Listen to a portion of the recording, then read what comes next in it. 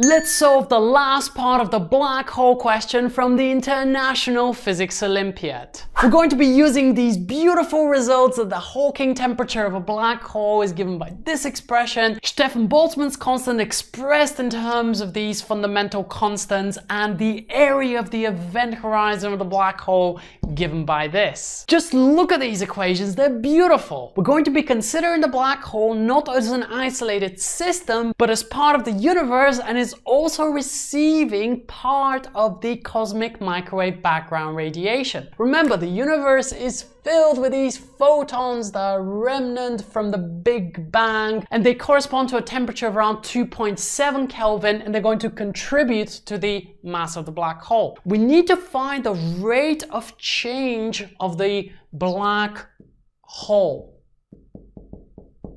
So in short, the black hole will be emitting some radiation due to Hawking's temperature, but will also be receiving some of the cosmic microwave background. How will this affect the rate of change of its mass? I'm going to start off this problem by considering the rate of change of energy, i.e. dE by dt, and this will be given by the differences in the power P out due to Hawking, and then take away the power that has gone in due to the cosmic microwave background radiation. And now let's use E is equal to mc squared for the left-hand side. So what we get is that the time derivative of mc squared will be equal to P out take away P in.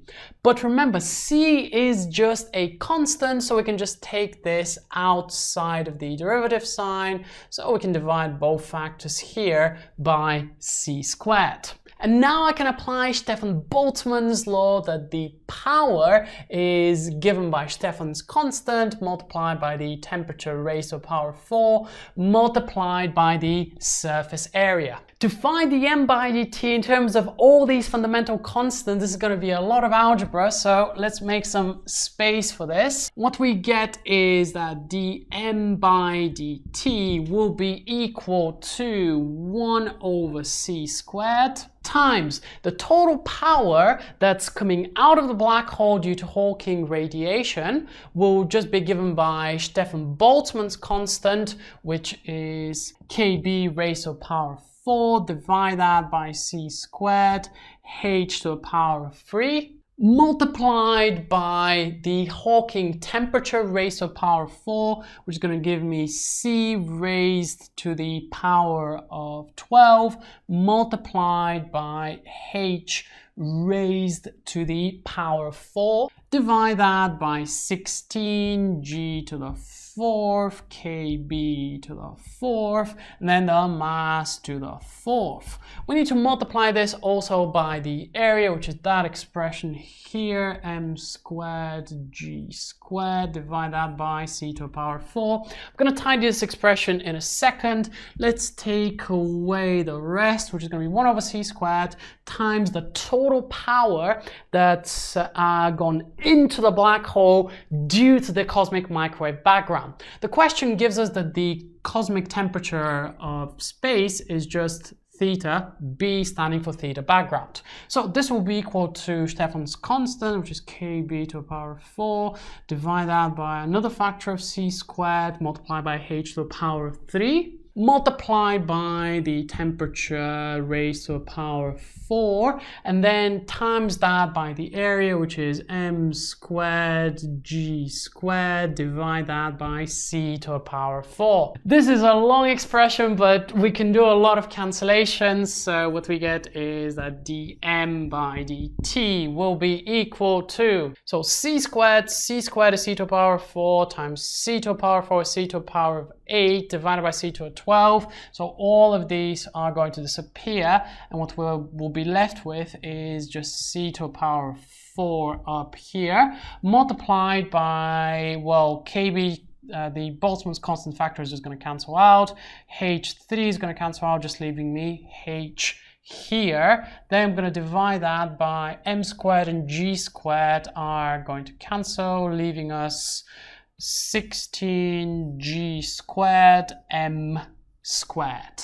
And then we can take away kb to the power of 4 theta b raised to the power of 4 times m squared g squared. There's not a lot of cancelling going on here, but what we're left with is going to be c to the power of 4 together for this one, c to the power of 4, so that'll be c to the power of 8 multiplied by h cubed. And this right here is an expression for the rate of change of the mass of the black hole in terms of the cosmic microwave background radiation.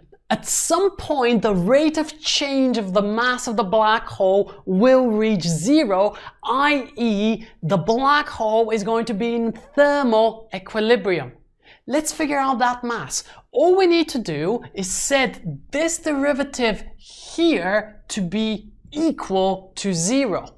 And let's rearrange for the mass. So I can just say that c to the power of 4 times h divided by 16g squared, now times by m squared, will be given by this expression here, which is...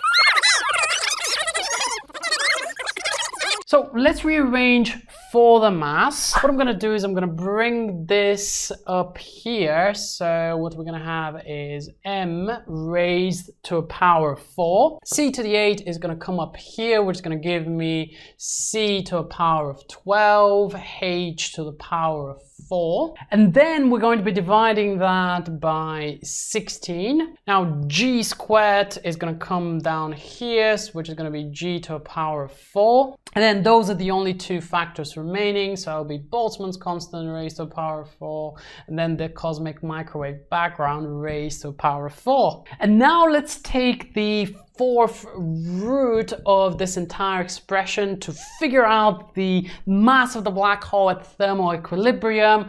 Let's give it a star here to show that it's a special mass, and m star will just be equal to c cubed multiplied by h, divide that by 2g kb multiplied by the temperature of background. And this right here is an expression for the mass of the black hole when it's at thermal equilibrium. Now let me show you something amazing. If I was to take this expression for the mass of the black hole, and if I was to plug this into the original expression for the temperature of a black hole, we'll be able to find the temperature at thermal equilibrium. So rather than m, I'm just going to write c cubed h. I'm going to bring a factor of 2g kb theta b. And look at that. This cancels, this cancels, this cancels, this goes, this goes, this goes, this goes. What we get is that the temperature of the black hole is equal to the temperature of the background radiation of outer space. I know that you must be wondering, where does this equation for the temperature of a black hole actually comes from? Well, have a look at this derivation for Hawking radiation just over here.